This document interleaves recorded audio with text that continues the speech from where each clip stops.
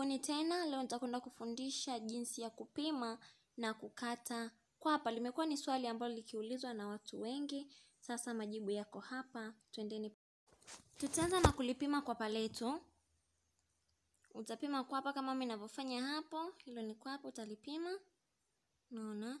Hapo nimebana kabisa mpaka mwisho, ni 14, lakini siku zote kwapa huwa halibani. Hata ukiangalia nguo yako hapo ulipovaa, nadhani kwapa halijakubana. Kwa cha kufanya, baada ya kupima hilo kwapa ambalo ni 14, utaongeza inchi 2 au inchi 1 ili kuacha lilegelegee kama hivyo. Mimi hapo nimeongeza inchi 2, kwa hiyo itakuwa ni 16.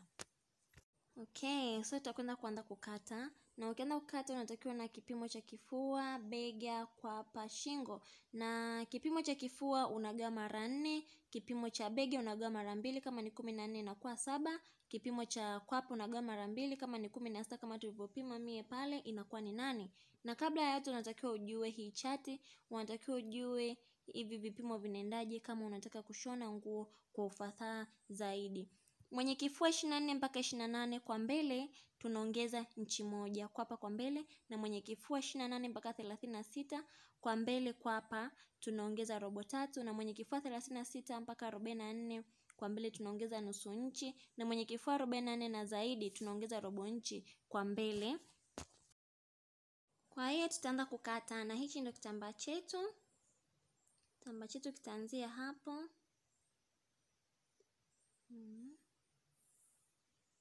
Tutaanza kupima shingo ambao ni inchi 3. Tutapima inchi 7 ya bega. Tutaongeza na nusu inchi ya kushonea. Kwa hiyo itakuwa ni 7.5. Baada ya hapo tutashusha nusu inchi kwa ajili ya bega, kwa sababu kutoka shingoni kuja kwenye bega huwa tunashusha nusu inchi. Na baada hapo tutaunganisha kutoka kwenye shingo kuja kwenye bega. Baada ya hapo sasa tutapima kwapa letu ambalo ni inchi 8. Sawazisha vizuri, hakikisha rula yako inakaa vizuri na lingana. Kwa utapima mpaka kwenye inchi 8 inapoishia.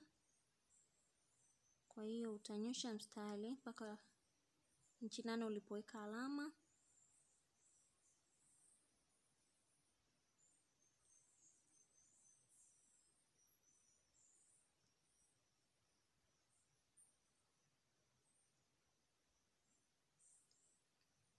Baada ya hapo sasa utapima kifua.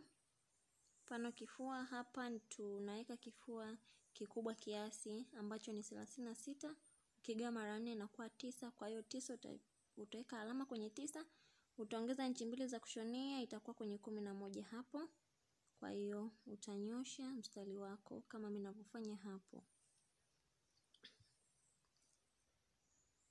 Baada ya hapo sasa kinachofuata ni unaangalia katikati ya urefu wa kwapa ambapo ni inchi 8 hiyo. Urefu wake ni inchi 8, kwa hiyo nusu yake itakuwa kwenye inchi 4. Unaweka alama kama mimi ninavyofanya hapo.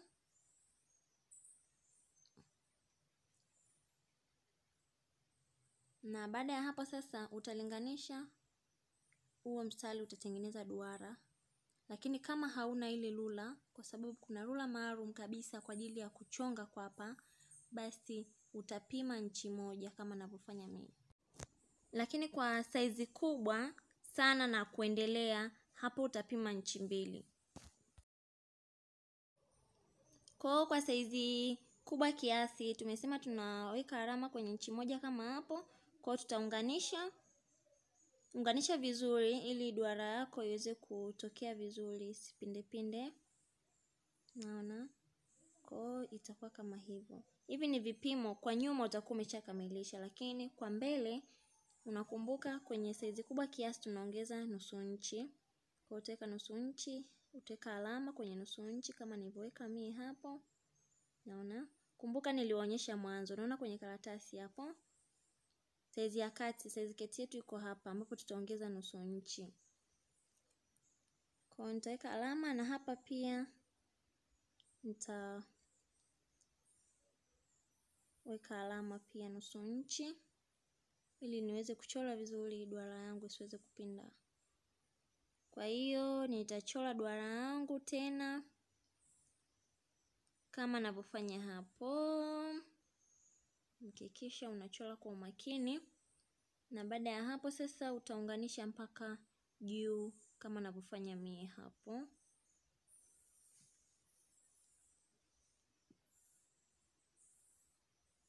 Mpaka hapo utakuwa umemaliza kuchora kwa hapa. Kilichobaki hapa ni kukata.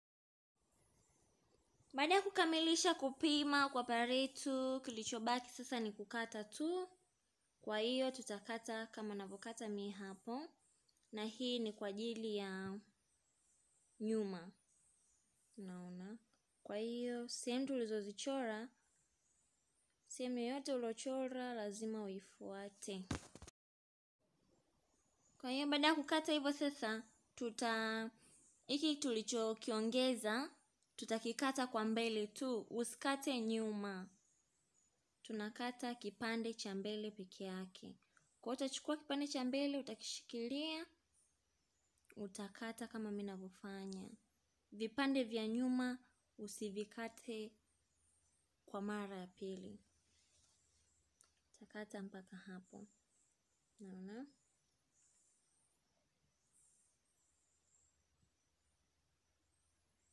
Kwa hiyo hiki tulichokikata mara mbili ni kipande cha mbele. Kwa hiyo vinavyoongezwa vyote ni vipande vya mbele. Size kati, size ndogo, size nini, zote nilizowaonyesha unaongeza mbele, nyuma hauongezi. Kwa hiyo ambacho tujakiongeza hiki ni cha nyuma.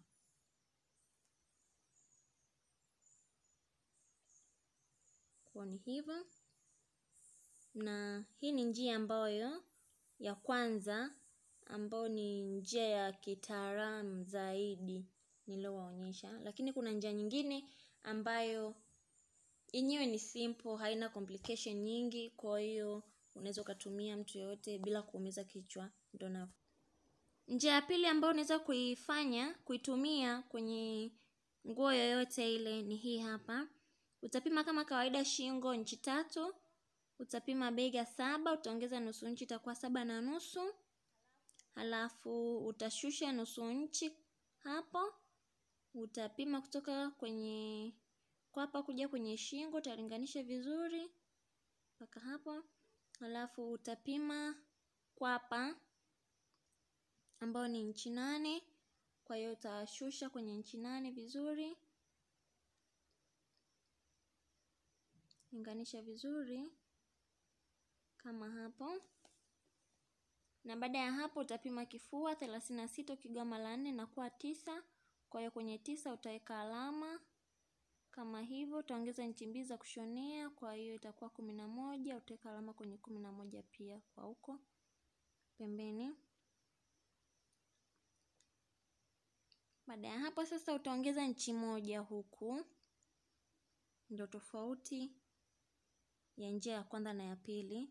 Halafu utanyosha mstari mpaka juu kwenye bega. Baada ya hapo unatafuta nusu ya 8 ambayo ni inchi 4 kama hapo. Na kama kawaida utaweka inchi 1 kama hauna rula ya kuweza kulinganisha duara vizuri. Utaweka inchi 1 ili iweze kukusaidia kuchonga duara yako vizuri. Kwa hiyo utachonga duara kama hivyo. Basi ya alama tulioweka kwenye inchi 4 ambapo ndo katikati utanyosha mpaka huku. Utapachonga vizuri na utachonga mpaka chini kama mimi ninavyofanya.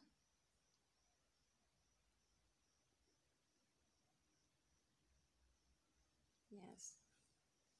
Kwa hapo utakuwa umemaliza kupima kwapa lako, ambayo njia hii unaweza kuitumia kwenye nguo yoyote ambayo ni simple kabisa, lakini ukitaka njia ya kitaalamu zaidi tumia njia ya kwanza ambayo nimewaonyesha.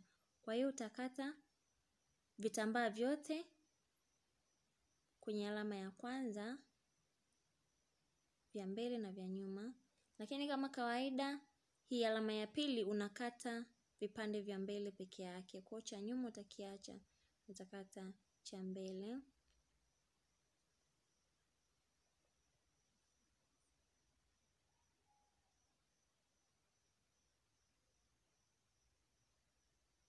Yes, kama hivyo.